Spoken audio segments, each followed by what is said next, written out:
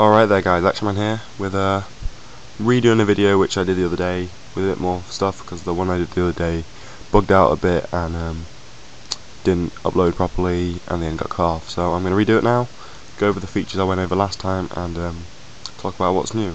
So what I was thinking the other day was about how with adventure maps nowadays you have you pretty much get the map and then you'll get a folder with various notes in it saved as just note text files, and you can it just gives you them and then you read them at your discretion.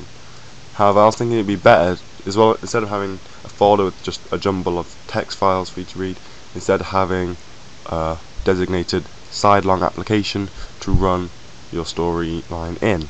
So being a fan of doing programming, I decided I thought I'd give it a try making one. So I'll show you what I came up with. So I'm just gonna run it from the store.exe file to show you that it can run without the source code. So as you can see, as it comes up here, welcome to this adventure map. I should change, sorry. I'll explain why in a second.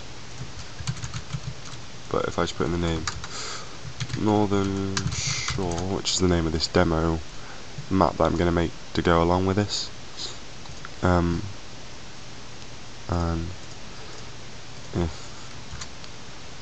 if I just run it again here, okay, so there I just put it from the actual source code just so it compiles properly. Okay, so as you can see here, it gives you, this is beta version 2.0. The one I looked at in the last video was the first beta. It was in the very beginning of it when it only had this functionality. Now it's got a bit more functionality which you can't see at the moment, but I'll go over that in a sec. So as you can see, it gives you the options to read notes, read the rules, and to exit, of course. And I show you here. It tells you the name of the map, the creator, and the name of the application was made by Aaron Walwyn, which is me. So if I show you now the rules, for example, type in rules and then hit enter, it'll show you the rules which you've designated for your map, and then hitting continue will clear the screen. Now the rules are easily changeable at the moment just in this text file. I can add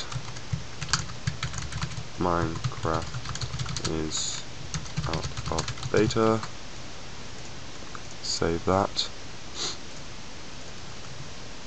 and I close this. I'll just switch to where it is on the shore and run it again.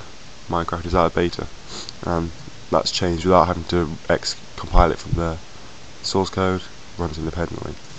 So other option you can do is use notes. So for example, if in the game it tells me to come here and go, it says note 1, I go over to this, type in note, type in 1, and it gives me the first note, which if I show you here is the same as that. Steve was blah blah blah, and then here it's the same. Steve was blah blah blah, etc.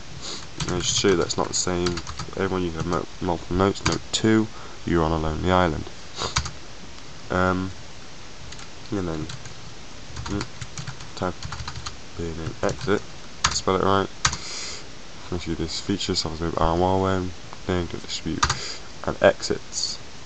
Now the other feature which I've done since I made the video showing this to begin with, which is a beta version 2, which I'm working on, is the dev mode of things. I mentioned this in the last video, so if you did see it, you'll know what it is. What I want to do is make this so this can be used by other people for their adventure maps, so that they can create all the rules, all the notes, change the map name and the creator name without having to go into the source code, etc., etc. So what I'm thinking is, well, I've got dev mode. It doesn't come up on this screen because you wouldn't want everyone to know you need dev mode. It has a password to get onto it, so people can't just edit your rules. The only one which will be just editable by people will be the default version, which I will provide. The one you provide, you change the password on it so that it's not simple. So please enter the password, which is just default,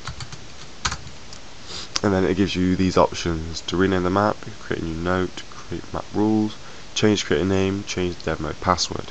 So the new note, new rules, and change password features aren't being worked on yet. I haven't got around to those yet. on my to-do list. The rename map and the change creator name are the two features that I'm working on at the moment with it. They aren't working yet. They were working yesterday, but because of some changes they've bugged out a bit and I haven't fixed them yet. So if I show you, if I go on rename, type that, I type in 1 to rename the map, and type in test, and then I have to exit just because it's bugging. But then it just changes it to nothing and leaves it as blank.